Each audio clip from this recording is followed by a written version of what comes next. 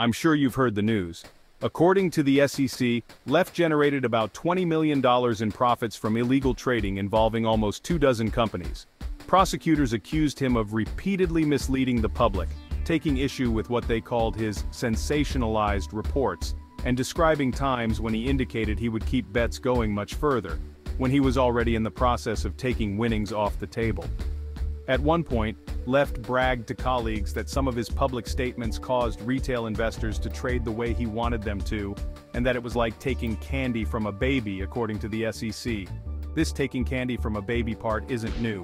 Chalmers did it with the SPACs, Ryan Cohen did it with Bed Bath Beyond. Some investors said they interpreted Cohen's smiley moon emoji as a signal that he still believed Bed Bath & Beyond shares were headed to the moon. Then Cohen quietly exited his position, which reportedly netted him $68 million. When Cohen revealed he had sold all his shares in the company, Bed Bath & Beyond's stock price plummeted. The company ultimately filed for bankruptcy. Then we have AMC investors who got screwed by CEO Adam Aron. The tribe loves screwing the 99%, and they will do so willingly. If you don't wake up now about getting taken by the media, you will keep losing in the stock market. With Andrew Leff, let me tell you, looks do not deceive in this case. Just look at that scumbag.